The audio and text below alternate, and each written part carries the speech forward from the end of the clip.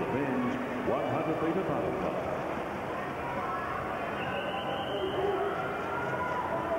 Michael Klim, Ryan Pinney.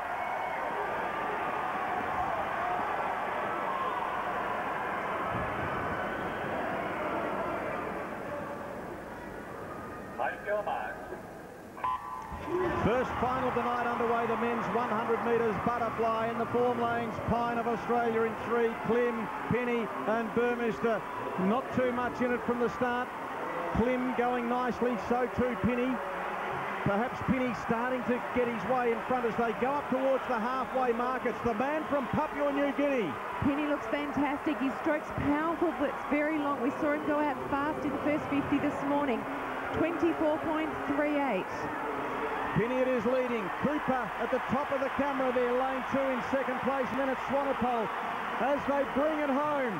Ryan Pinney at Papua New Guinea is still in front. Now they're trying to swim him down. Burmester of New Zealand is the challenge. Burmester perhaps. Pinney still in front. I think PNG's going to win this. Ryan Pinney. Here comes Klim. Touch on the wall. Ryan Pinney. Papua New Guinea winning a gold medal in the swimming. Fantastic performance. Michael Klim takes the silver and Moss Burmester takes the bronze. Oh, what a moment for Papua New Guinea. Well, he took the race out right from the start. He looked so great and powerful going down that first 50.